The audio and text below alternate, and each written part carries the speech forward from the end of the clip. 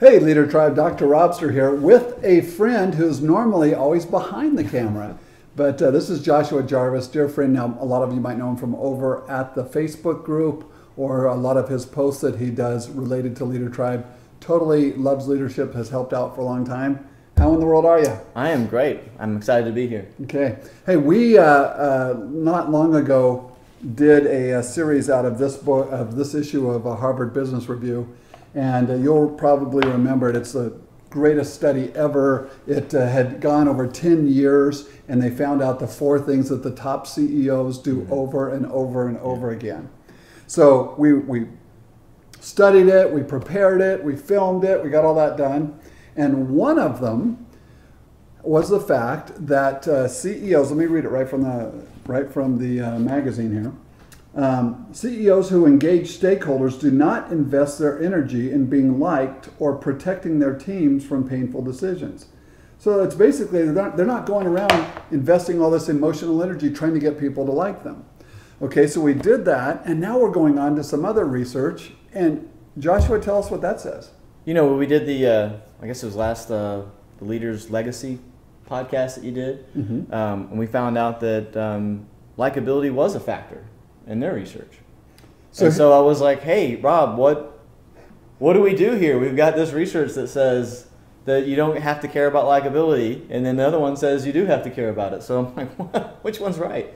So it was a fascinating discussion. Actually, it took place over text. I'm saying, no, that's not true because of this. And every time I would do it, Joshua would text back with a quote from the book that would shut down whatever I just said. So thanks a lot for doing that. Yeah, I was just reading this, and I was telling Rob, I said, I was going through the whole thing, and it was like college because I was wanting to make sure you guys got the podcast quickly and or the vlog quickly, and so I'm reading this, and so as he would text something back, I'd read another line that says, no, this research was counteracting that research. And so what we've done is we've looked at the two together, and we think we have the solution. So here's the deal. Should you want to be liked if you're a leader or not?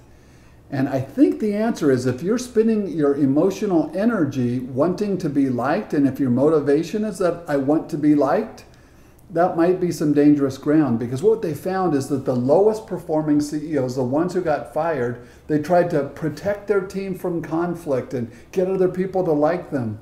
But not so the people who were at the top performing. And so tell us what Kouzes and Posner says in their research at the top performing. Well, it just says that basically everyone else that on our research and practically everyone else on the subject clearly shows that that people perform significantly more effective when their leaders treat them with dignity and respect. And I think when you and I talked about it, it was really that sort of that value proposition, and really valuing them. And the Leader's Legacy, it actually says love, which might be too strong for some of you, but it's a different approach. And to me, like that was the answer to the question of, well, how do you balance these two researches? How do you not care about being liked and just producing results, but also know that likability is part of that? So how do you do both of those things? And it came to me, it was that value. How do you value someone else as a sort of a person, if you will? Right. So all of a sudden, if I've got these employees and I'm like, I don't care if they like me or not, as long as they respect me, that's a really stupid thing to say, because you're basically saying you have to either like or respect. Well, you can have both. As a matter of fact, those who are really likable often are the most respected. But here's what happens. If I'm doing this just to try to get them to like me to get my way, that's one thing. But if you like people, you show it. You show it in certain ways. Things like respecting them, listening to them, engaging with them, caring about what they say, giving them autonomy in their work, empowering them. You do all those things. Those are things you do when you like people. And so all of a sudden you want to be liked. Why? Because you want to treat people well, just like that. And when you do, they start to perform remarkably better. Yeah, I think it's one of those analogies for me is actually thinking about my kids. Am I going to have a difficult conversation with my children? Yes. But do I absolutely love them? Yes. And it's like that same approach, I think, to the people that are direct reports to you, that you have to have those same difficult conversations. And in the Leader's Legacy, it actually says that's the tough truth about leading, is that you're going to have to make difficult decisions that may hurt people, but that you're not going to avoid the conflict, but it's because you're not avoiding it because you love them, not because you want to be liked. So true. Often conflict is what's going to really cement the relationship. Let me give you a real quick example. You got a friend at work and it's a colleague, you're working on stuff together, and most of the time you're just yucking it up and you have a good time. You really like the person, they like you. And then all of a sudden you disagree on something. Yeah, what about this? What about that one? And you get into it a little bit. Now you're always kind of going, are we okay? Right? Are we okay?